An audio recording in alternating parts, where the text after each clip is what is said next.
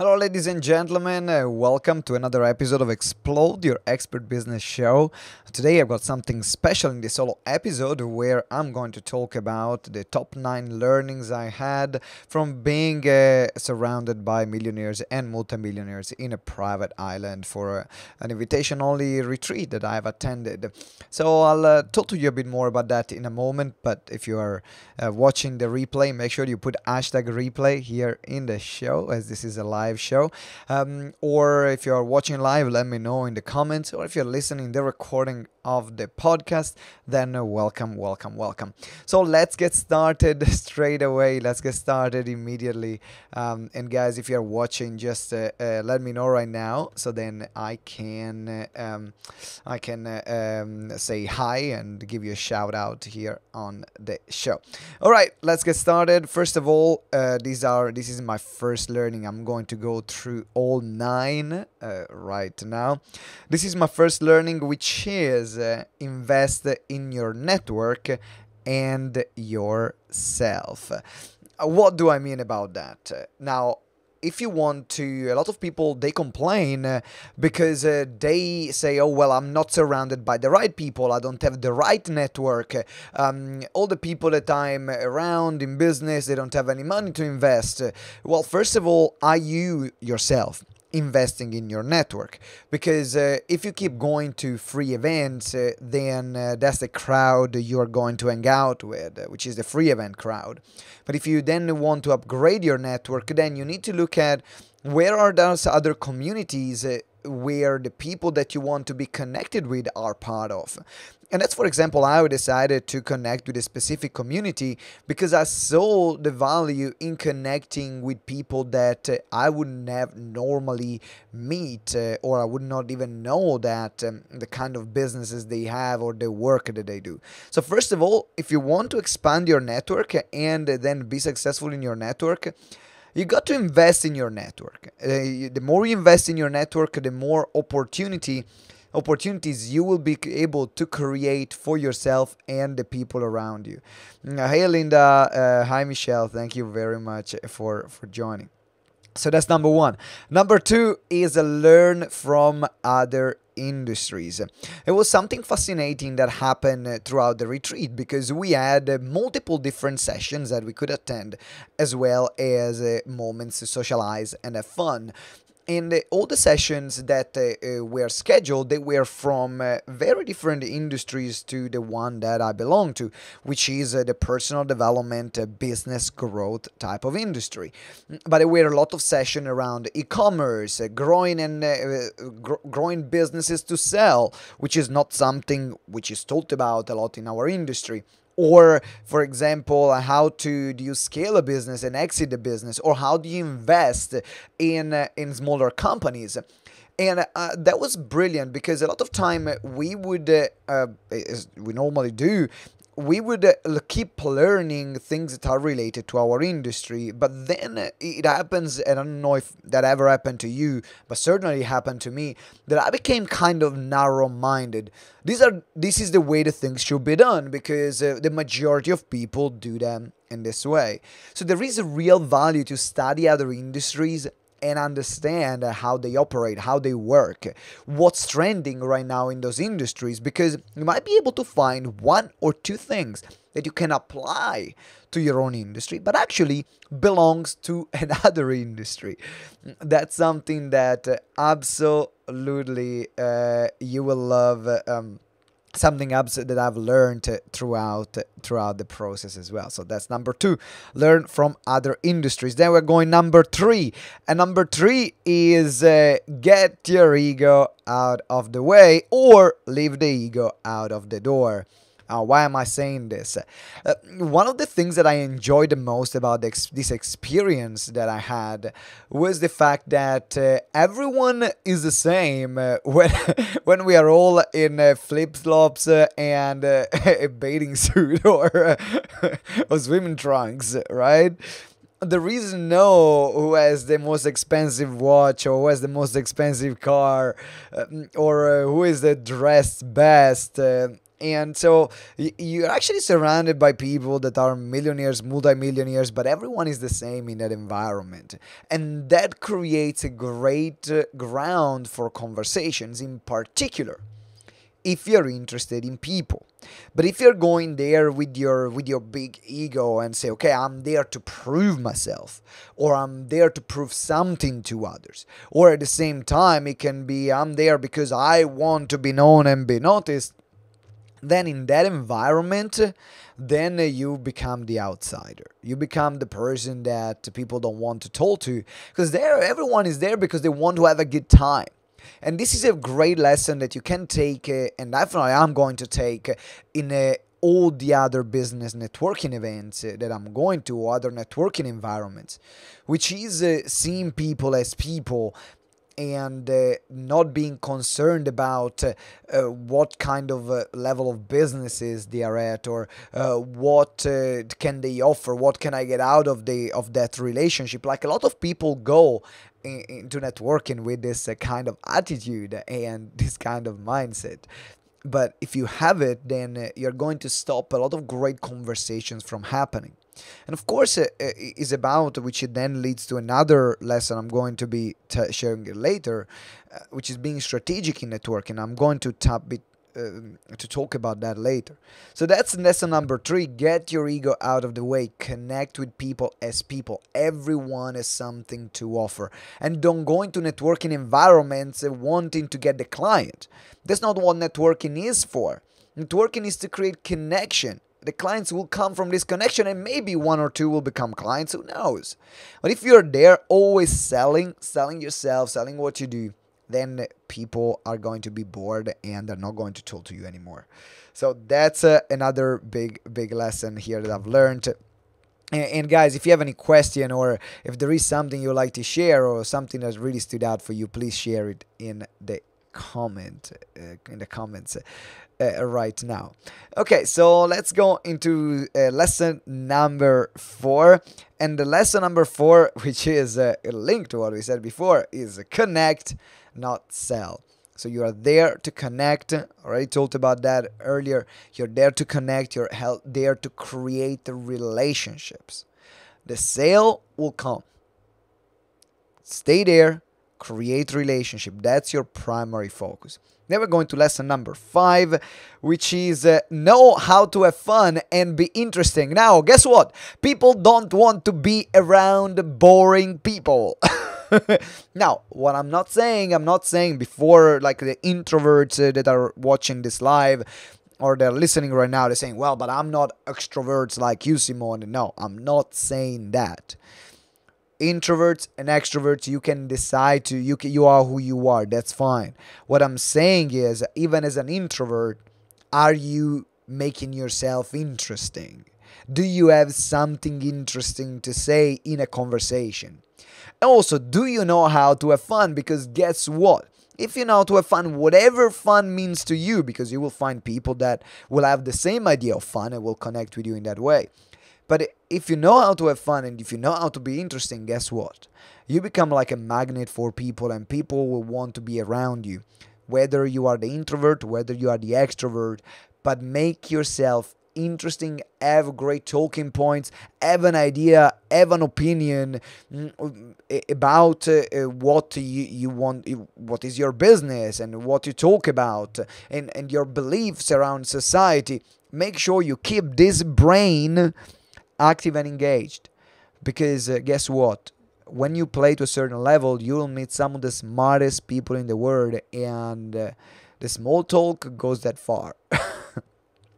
Is then when you go into deeper talks, then you can really understand who they are, and they can really understand who you are as a person, as an individual. So that's lesson number 5. Know how to have fun and be interesting. Then we're going to lesson number 6. And lesson number 6 is have something to offer. Have something to offer. I'm not saying have something to sell. That's different. I'm saying have something to offer. What is that you can provide to the people that are there in an environment that can get people also to gravitate towards you. So for example, this is what I did, and it's something that helps me network really effectively with influencers and great people, which is having a podcast. Say, hey, who wants to be interviewed on my podcast? And we had a private chat and a private app with all the participants of this retreat. And then I got about like 25 people that wanted to be interviewed on the show. Now, guess what? I'm going to now create relationship with those 25 people, and that will be the next touch point instead of just leaving it as it is. So what is that you can offer to people that to give them, and remember, everyone wants contact, everyone wants exposure, everyone wants more opportunities, everyone wants to know, learn something. So what is it you can offer that can make yourself more attractive to people and also start that conversation? Because otherwise there is the risk, in particular into a larger environment, that you blend in the crowd. And so when I went there, I knew that GTeX was actually one of the smallest businesses that were there. There were about 170 people, and the majority were millionaires, multimillionaires, and GTeX was one of the smallest businesses there. However, like we are around the alpha million mark for the last financial year. And so I knew that I wasn't getting there I was going there to learn. I was going there to create relationship. I was going there to build networks. I wasn't going there as the authority, like, or a lot of people that will go and see me in London and they know who I am. There I'm a no one. And so how do I get myself known and build relationship in that community and get people also to come to me is by adding value, giving them something that they want. And that's why the podcast is a great way. So number 6, have something to offer. And then we have number 7. Now we're going to more tactical things that I've learned by having conversations with people and some recurring patterns that I've seen in having conversation with some of the most successful people in the world. One of the people that was there actually owned the bloody island where we were there, like a billionaire owning an island. I mean, if you own an island, I want to talk to you. You're very interesting, no matter what you do. One thing I've learned is know your numbers. This is a consistent, recurring point that came across. You got to know your number if you want to grow your business. You got to stay on top of your number. You want to know what your cash flow is. You want to know the money in. You don't want to know when the money is coming out, and you want to know it on a regular basis. And so if you don't know your numbers in this way, it will be very difficult for you to see how you can grow and be strategic in where you allocate the resources. And cash is being one of the most important resources in your business. So know your numbers. If you don't know your numbers, go back. Go back to the drawing board. Go back to your spreadsheets. If that's not your strength, which is not mine, get someone to be with you and to help you. There are great people called accountants. That's exactly what they do. Or have someone that can act as a CFO or someone that can help you out with the finances in your business. So this is number 7, know your numbers. We are going to number 8, network strategically. This is coming from a great conversation with a good friend of mine, Chris Reynolds. Now, Chris is the person who invited me on the island, and I was really surprised because Chris is like super quiet. You don't see him. He's not like the star of the show. He's not the life of the party. Quite reserved, quite private. But every time I was mentioning to people that, wow, why are you here? Well, Chris invited me. Oh, Chris Reynolds? I know Chris. And literally about 80% of the people that I told to, and I told to a lot of people, knew that bloody Chris Reynolds. I was like, man, this stuff is quite quiet, but that man knows how to network. So I asked him, I said, man, what happened? Like, every person I told to knows you. And he said, well, I know how to network. And I said, okay, so what do you do? And he said, well, this is what I do. I first of all network with the people that know people. That's the number one. So I'm very strategic. Whenever I go into a community, I want to network first of all with the founders, with the people that know the people that are part of that community. Because I can just spend time talking to everyone, but then I will not have really an understanding of who I should talk to. So that number one, that's what he does. We'll go in and build a relationship, and it takes time to build a relationship. It takes time to add value. It takes time to build a strong relationship. But man, once you do it, then your job is done, and you will reap the benefits from that relationship, or whatever those benefits are. Can be business or personal relation benefits. So number one is be strategic, and that's what he does. And then he will actually spend time to connect with all the different people in that community. That's how people knew about him. And that's why he was like a bit of a celebrity there, because everyone wanted to talk to him, or he was always surrounded by people. Even if he's not what he's like, or is not the person who will be the loudest one, definitely. And so then spend time building relationship with the right people in the community, because you never know, you meet someone that then can be a domino effect, and now suddenly you know all the rest. So network strategically. Thank you, Chris Reynolds, for this tip. Just reading some of the comments, Michelle is saying business is personal. Penny Power and I totally agree. Absolutely. And I like the way that you listed the strategies from successful networks. This is the secret to success. Oh, yeah. Thank you very much, Michelle. I'm actually going to add your comment here on the video where everyone can see it. Yeah, guys, you can see it. Thank you, Michelle, for commenting. And you guys, if you want me to put a comment here, just let me know and write maybe some of your biggest learnings, or something that you want to add to the conversation here right now. So now we're going to number 8, which is network strategically. We have the last one, number 9. And number 9 is the bigger you play, the bigger the challenges.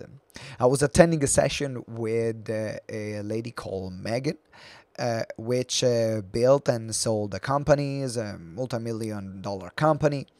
And she was mentioning that actually companies break generally at some points. One is the first million, then 3 million, then 10 million, then 30 millions. So that's where generally you find companies having their breaking point. So she reached the first 10 million, and she was selling natural products for dyeing hairs, for coloring hairs, and it was all natural. They had great exposure for their products. They've been now building the company to like 30 million plus, and now she sold the company. And so one of the things that she said is that one of the challenges that she had to face, then when she reached the 10 million, she had always a lot of orders, she had always a lot of clients, so that was great. But all their manufacturing suppliers, both of them, they stopped delivering. And so literally for about 9 months, that was almost like making a baby. For about 9 months, she had only to solve problem, finding new factories, find new manufacturing suppliers, creating backup plans. And all the sales then in that point stopped, because they couldn't service all their clients anymore. And so when you have thousands of clients that you are letting down, that you cannot serve, there are thousands of people that are jumping ship to someone else that can deliver that bloody products. And in the meanwhile, your expenses are high, because now you have staff, you have people, you have infrastructures, you have facilities. And so actually for 9 months, she was like pulling credits left, right, and center, and she couldn't work on growing the business. But she had just to put patches where she could, while they were building all the infrastructures for this not to happen again, and finding the new suppliers. So it was really fascinating to listen to her, because sometimes when we are running small businesses, or maybe you're running a business by yourself, and is the first one, and maybe like 1,000, 2,000, 3,000 pounds or dollars, they are a big deal.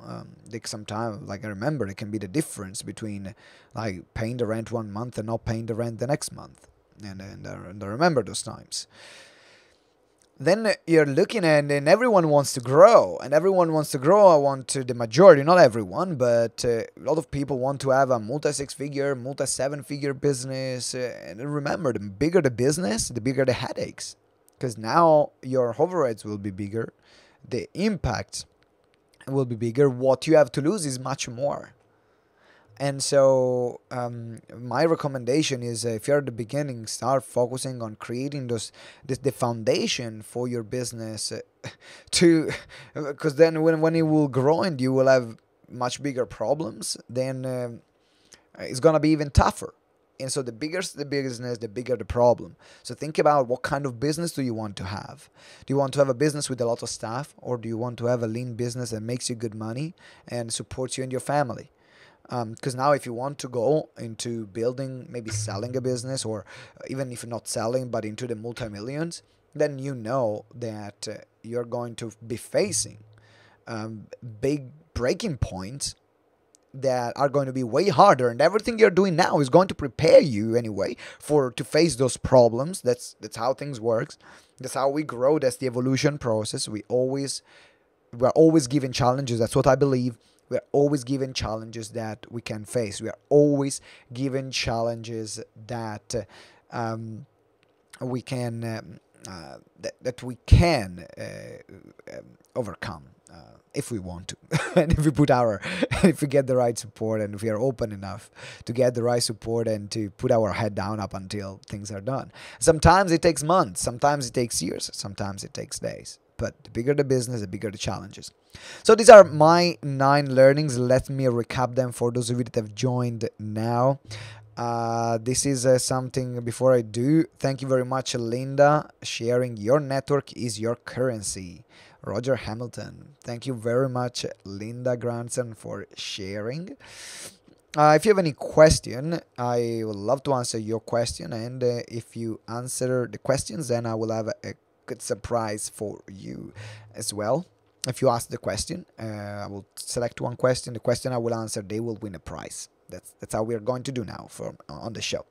So number 1, invest in your network. Number 2, learn from other industries. Number 3, get your ego out of the way, or leave your ego out of the door. Connect, not sell. Number 4. Number 5, know how to have fun and be interesting. Number 6, have something to offer. Number 7, know your numbers. Number 8, network strategically. Number 9, the bigger you play, the bigger the challenges. So these are my 9 points. These are my 9 learnings from spending time with millionaires, multimillionaires in a private island in Croatia, in this private mastermind, invitation only, which was incredibly eye-opening. And we invested money to be there. We invested time to be there. And definitely it paid off. I can say that it was one of the best investments that I've made. If you are already making multiple 6 figures, or ideally 7-figure plus, then check out this community. It's called Baby Bath Water. I absolutely love the time that I spent there. So it's called Baby Bath Water. Then I highly recommend it. Highly recommend it. Now the big thing is that you don't have to be an egomaniac to be there. Like if you're an egomaniac, then they're gonna you will not fit really well. But if you're not, you're willing to help and support, and you're not the kind of person who just thinks they are the best in the world in everything, then you will be very welcome there. So we have a question now from Michelle before we wrap up. What's the best way to follow up on a new network after you left it so long? Ooh. So the best way to follow up is not to leave it so long. That's so schedule time whenever you're going to a new network or you're meeting new networks for following up. So that's, for example, something I'm doing. I'm leaving a maximum a week, ideally a few days, and then keep following up and building a relationship with them. Now, if you don't have time to create those, to have calls with everyone, because it's a huge community, something you can do, you can select, you can ask the organizer, who are the people I should follow up with? they will know who is in the room, they will know who is there, particularly if it's a smaller community or a small environment. So as the organizer, who are the people I should follow up with? Maybe are people that you haven't met. That's something I found it really useful. The other thing is having a podcast, or if you don't have a podcast, writing articles about them, having a way to interview them. That's for me the best way, because I'm not only connecting with incredible people, I'm creating content at the same time for our followers and our audience, and as well I keep the relationship alive, and I have actually more time to talk to them, to get to know them, and to get to know each other. Because that's the beauty about a podcast. You are sharing with them, you're asking them personal questions, and so it becomes an intimate conversation, because that's what the audience also likes to hear. The deeper you go in the conversation, the more engaging and the more effective then the episode will become. So these are my recommendations. So first of all, don't leave it too long. Secondly, if you leave it too long, ask people to reconnect and interview them, or ask the event organizer, who should I follow up with. So these are my top 3 tips. So Michelle, thank you very much for this interview. And well, because you're already a lifetime member and you have all our courses, so I was like, okay, what can I give Michelle now? She's already a lifetime member and a team member. So what can I give you? I will make an introduction for a speaking engagement for you, Michelle. So that's what I will do. That will not happen with everyone. Unless you guys are lifetime members or team members already. But everyone else will get online programs and access to our community. So just to be clear with everyone. All right. Thank you very much for watching. If you're watching live, really appreciate it. Give me a whoop whoop here in the comments if you enjoyed this show. And as well, if you are watching or listening to the replay on our podcast or YouTube, then subscribe to the channel and let us know what you enjoyed the most about this episode. So then we know what kind of content to create. And if you have any other question, then feel free to reach out on our social media platform. Thank you for watching and thank you for listening. I'm looking forward to seeing you next week. And remember that together we grow exponentially. Ciao.